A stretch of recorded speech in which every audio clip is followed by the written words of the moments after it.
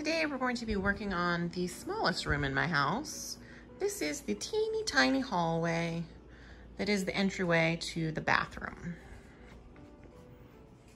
And it is basically 3 doors. One bedroom on the left, another bedroom on the right, and the bathroom in the middle. And then it's got bookshelves and attic access. And it's got hideous 1970s paneling, which once upon a time might have been white or off-white, but is now a weird green color.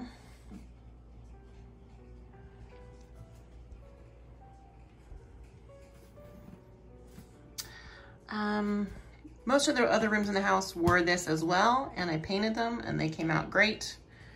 So I think we're gonna do the same in here. This was never meant to be seen by guests, so the baseboard was never finished, kind of like most closets would be. It's got a light switch and a light. We're gonna change that light bulb and see if that makes a difference in the coloring. I can't put a lampshade on that because the attic door comes down so close, it almost hits the light bulb. So this is what we are working with.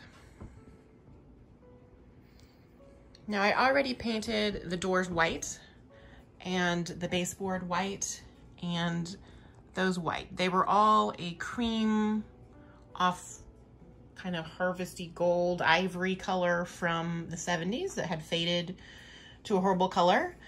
So a couple months ago I painted the doors and it made quite a difference, being that most of the walls here are doors. So I contemplated wallpapering this, and I might still do that, but for right now, I'm just going to primer this and then paint it a very soft blue-gray called Cosmic Dust from Kelley Moore. This doorway is not original. It was put in to give access to the bathroom from the living room so you wouldn't have to walk through either of the bedrooms. Now, I did just change the light bulb in here from an energy-saving incandescent one to an LED one. And it's definitely much brighter and lighter. I don't think it really affected the coloring of the walls because they're still weird yellow green. And in fact, that trim up there is like a sagey yellow green color. So I left some pictures on the wall. There were already nails here, so I just hung them so that we can compare the real color once it changes. We do have lovely old doors in here. Some more old photos of my grandparents. And I did one of these doorknobs where I stripped the paint off, and they are like a brass plated with some copper color. It's not perfect, and it took a while to clean and get off and everything, so I might end up doing all of the doorknobs, but I am not sure yet if I like it or if I prefer the painted. They were already painted when I got here, but they were a weird ivory yellow color, so I painted them white, and I have a lot of doors.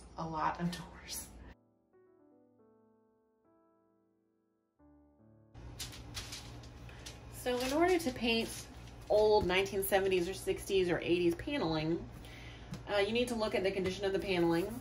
If it has a really shiny, glossy finish, you're gonna have to sand it. This is from the 70s and no longer has that or never had it to begin with. And then you have these grooves to contend with, and if you're roller painting, that won't work because it won't get into there unless you press really hard or use the corners. So I recommend taking a normal paintbrush, and when you're doing your primer, to just go back and forth like that. And if you have a large area, you can leave it like that and not worry about the middle, but if you have a small area, you might as well go ahead and do a coat like that.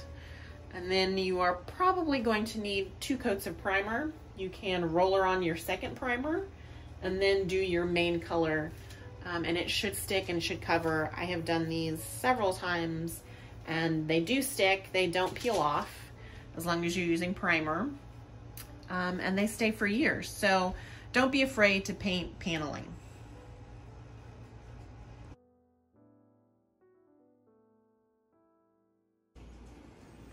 So far, I have done 1 coat of primer on the walls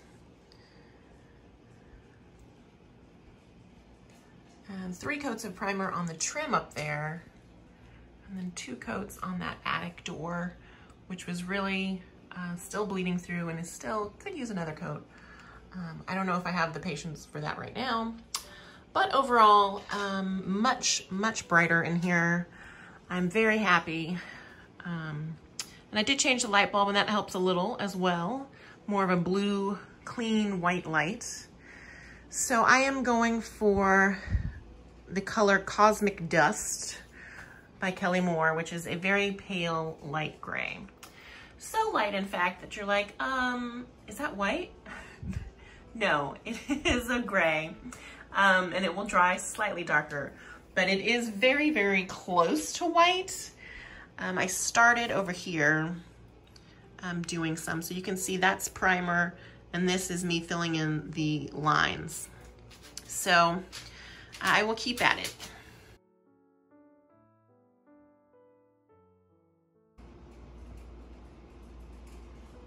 Here is the paint after it has dried. This is 1 coat of Cosmic Dust,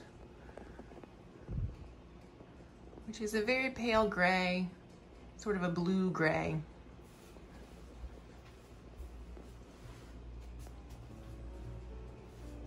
Overall, I am super happy with it. It really brightened up the room. And although it looks almost white, if you see this is white, this is Cosmic Dust, which is like a gray.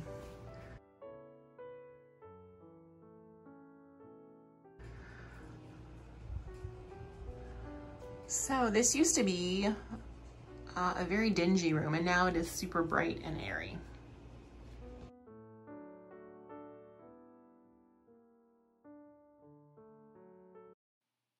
This room came out totally awesome. I cannot believe I waited so long to do this one. It connects to so many rooms, and the lighting is just so refreshing, and I like the color.